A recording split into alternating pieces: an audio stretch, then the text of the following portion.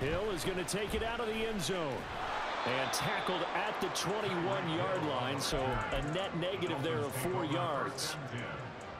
First down Miami as they get set to start the drive. And despite the turnovers, Charles, and they had multiple in that first half, they still have the lead as they begin this third quarter.